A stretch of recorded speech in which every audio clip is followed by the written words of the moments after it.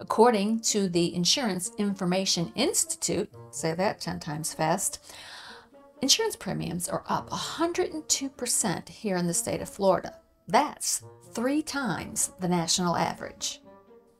And if you're a Floridian, you can expect to pay about $6,000 a year, on average, for homeowners insurance.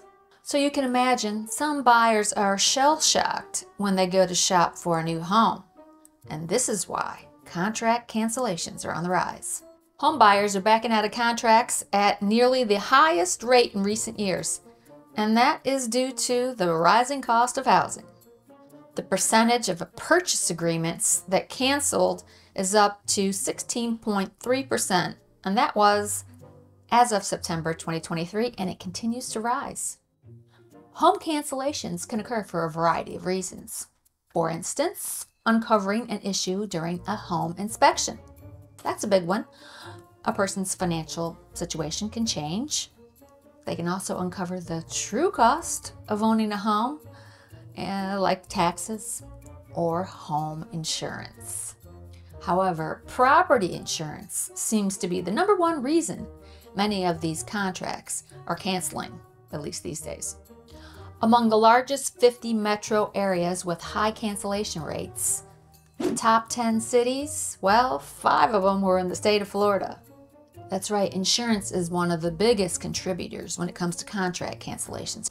Many of the insurance carriers here in the state of Florida are 1, charging high premiums, 2, restricting the number of policies that they're willing to write, and 3, some of them are just leaving the state altogether. Now, if you're wondering why are they leaving the state of Florida and doing the things that they're doing, well, I do have a video on that goes into detail as to what's happening in the insurance industry. Particularly if you're interested in the state of Florida, it's probably something you should watch, and I will link it at the end of this video if you care to educate yourself. You know, many buyers have no idea what their insurance costs are going to be, and they don't find out until they're under contract. And the truth is, you really can't get an accurate picture of what the insurance costs are going to be on the property unless you have a wind mitigation report. Now, if it's a brand new home, you don't need a wind mitigation report because a new home meets all of the most strict codes. So an insurance company is not going to ask you for that. But if you're buying a resale, you're going to need it because they're going to look at that and determine what they're going to charge you for an insurance premium. And you can ask the current seller for a copy of their wind mitigation report if you want to shop. But I will caution you, a lot of times insurance companies want the wind mitigation report to be in your name. And you're going to get a home inspection, so you can get it done at that time. You know, at least getting a copy of the current owner's mitigation report will give you a ballpark of what you're probably going to pay. So I would ask for it if you can. You could also ask them what they're paying for insurance, but I will caution you on that. Their premium doesn't necessarily mean that's going to be your premium.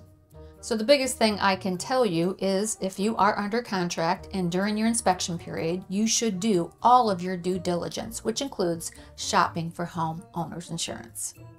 And here's something really interesting for you. Even though state lawmakers have put in some things to help with insurance costs, like the Bill 7052 and My Safe Florida Home, they're all designed to help bring insurance costs down. But insurance costs are probably going to go up this year. And this is per the Insurance Information Institute. They actually said we're going to see double-digit increases again in 2024.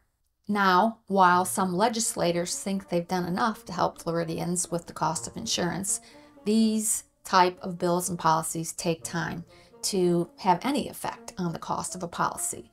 But in the meantime, Floridians are certainly paying the price. And it's even worse for condo owners. Condo associations are seeing massive increases on their building insurance. A building that was once a $65,000 policy to insure can go as high as $800,000 to insure the building. And for those of you considering a condo, it's just not insurance. There are some other things you have to be concerned about if you're purchasing a condo. There are laws that have gone into place and that will go into effect in 2025, which will greatly increase your cost to own a condo. So I will also link that video at the end of this one. But here's some good news. Here in the state of Florida, if you are buying a condo, you do have a 3-day blanket cancellation period. During that time, a condo seller needs to provide you with the bylaws of the condo association. That way you can look at the rules, the regulations, you can look at the year-end financials of the condo association, and you can ask about assessments, either in place or being discussed, and you should do that. You know, reading condominium covenants is very painful, and the print is seriously small. So make sure you have some good reading glasses, just like these. I have dozens of them. While I wear bifocals, I use readers most of the time, and I have a tendency to misplace them or step on them. Just generally abuse them. Thank God for Amazon.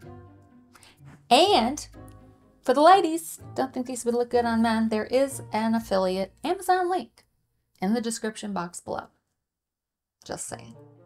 You know, reading the covenants, the rules, the regulations in a condo association or a homeowners association is really important because they do have lots and lots of rules. I've lived most of my adult life in a neighborhood that had a homeowners association, which explains how much money I spend at Total Wine. But then I broke free.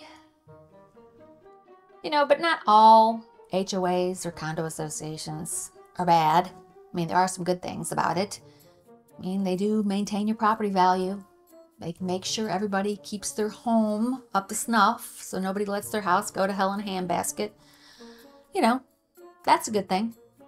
But there's also a darker side.